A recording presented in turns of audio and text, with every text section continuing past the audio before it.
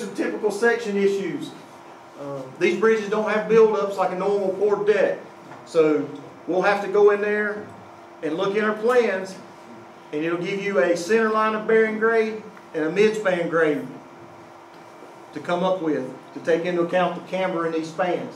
And it will vary from span to span a lot of times if you've got different length beams. So we'll need to know that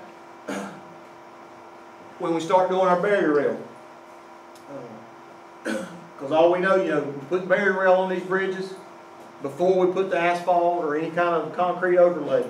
So the barrier rail thickness, or not the thickness, the height, varies across the length of these bridges. So we're looking for the minimum span, or the minimum rail height at mid-span, where it's the shallowest because of the camber. So you'll need to use those grades in the plans that we just saw to get that minimum rail height above finished grade. And you'll be thicker over top of your vent lines. And to accommodate that for our wearing surface, asphalt will have to be wedged over top of the vents, and then if we have a concrete overlay, it'll be thicker over top of our vents. So as you can see here, there's where we're looking for that minimum rail height. And that typically I'm starting to see a little bit more hand forming of these rails. We've only got a couple contractors that do the slip forming. So some of these projects are short timetable, they're small bridges. I'm seeing contractors start to hand form these things, so you'll need to make sure they adjust these grades out either with their hand forming or if they're setting a string line up for their slip forming. So just keep that in mind. For the concrete wearing surface, these are real similar to a poured deck. There's a few minor changes that we make. We use a double A concrete mix with 78M stone. We use the smaller stone because they're thinner slabs. We want to make sure we get good cover around all the rebar. Same as always, we clean the slab deck surface before we pour. The big change here is the third bullet point is 12 hours prior. Since we've got basically a continuous concrete surface out there that's cured out and dry, we need to soak that 12 hours prior and cover it up with white poly to hold that moisture in overnight or through the day, depending on what time your deck pour is going to be. But they need to do this the day before they pour, so we can get that concrete saturated that we're going to pour on top of, so it don't draw the moisture out of our fresh concrete. Placing and finishing, basically the same. We're going to set a screed up, no different than before. We still got strength requirements for getting back on it like you do a regular poured deck, 7 days full strength. Just need to keep in mind, you got camber in these beams, mid-span shallow, over the vents deep. The plans will give you chairs to support your rebar. They're going to give you multiple sizes of chairs, but they're not going to tell you where to put them. Small chairs go into mid-span, tallest chairs go over the vents, then you got some in between. It's like putting a puzzle together. You'll have to slide these, shift them around, because we want that mat of steel as uniform as possible. We don't want to look down that edge and it be like a roller coaster because they didn't put the chairs in properly. I have seen it before trying to get them graded out. They've had to stack a couple of chairs on top of each other because they didn't have one that's the right size they needed. So it's like putting a puzzle together. So just make sure they take the time to get that slab, that steel, in that location in that slab where it's supposed to be. Screed setup's a little different. You don't have all the build-up grades. You'll have to get the survey party, whoever's doing the surveying, to give you EP grades and centerline grades.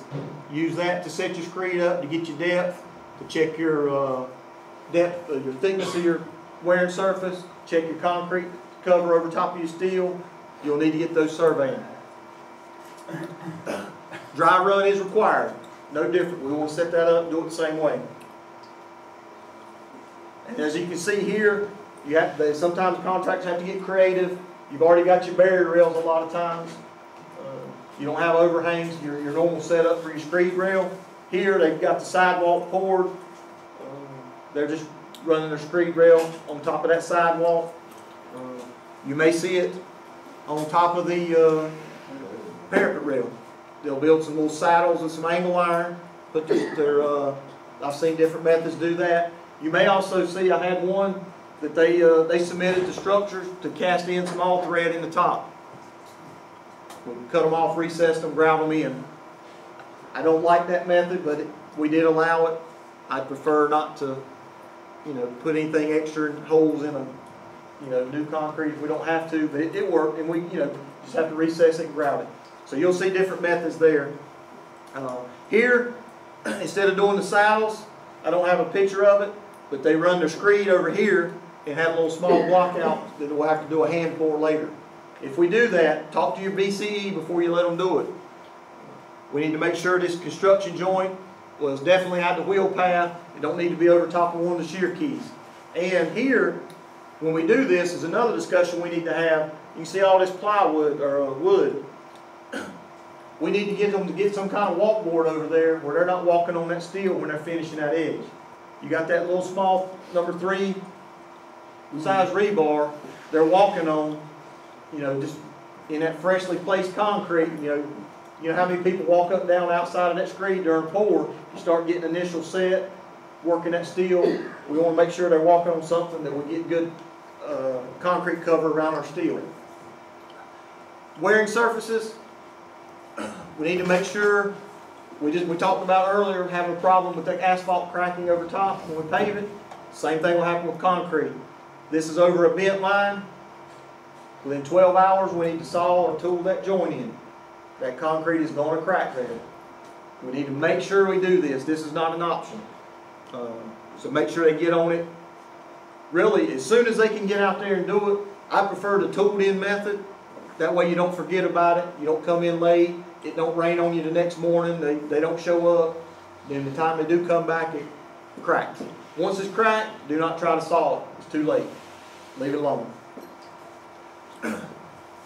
Next problem that we have with these bridges, we're seeing a lot of sidewalks on them. So you got to, there's some challenges in forming that. We don't have overhangs typically, like we do on a normal bridge that you can support forms along. So they've got to figure out a way they're going to tie their forms down. In our plans now, there is a method that allows them to cast in ferrules in the outside of these beams. They run an all thread in there to hold their forms on. But they've got to request that from the precaster if they're going to need that. To me, it's a good idea to put them in there unless you're just 100% you're not going to need them. Because if you don't have them in there, it's a pain. We do not want to drill into the side of these beams. I'm going to say that again later. Do not let the contractor drill into these beams. Same thing on the sidewalk. As you see, we went through here and put our spacing in our contraction joints. We missed the joint over the bent. Every bent line, we need to put that, if it's on a skew, whatever, even straight, it's going to crack. So don't let them forget that.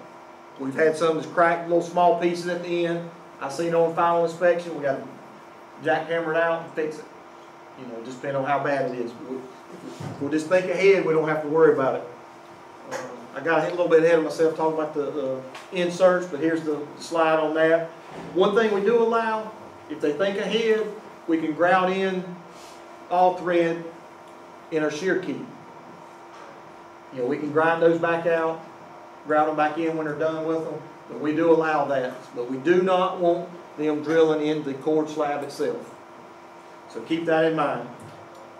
But the false work gets tricky, so they're going to have every excuse in the book. I need to drill into this thing to hold it in place. No, you don't.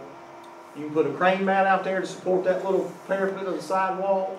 You can put an H-pile out there with some sandbags. There's all kinds of methods that work. It's just not as easy as drilling that hole that everybody's seen it before. We got the tie wire and a 16-penny nail driven in there to tighten it up. We do not want to see that. So here's some methods of using the all thread in the keyways. As you can see here, they supported it over top of that keyway, bracing out to hold that outside form. It gets tricky, but it's a whole lot easier if they'll use that all thread. That ferrule cast in the outside. So just keep that in mind. If you see sidewalk early on in the project, talk with your contractor before he started making these beams. You know, you really got to get this early. Look at your plans.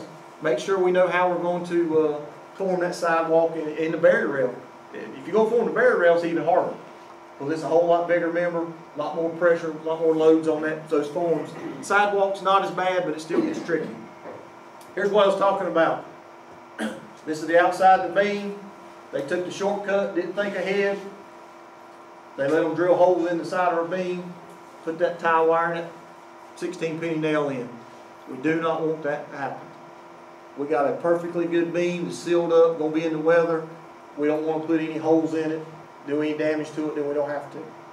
All right, any questions?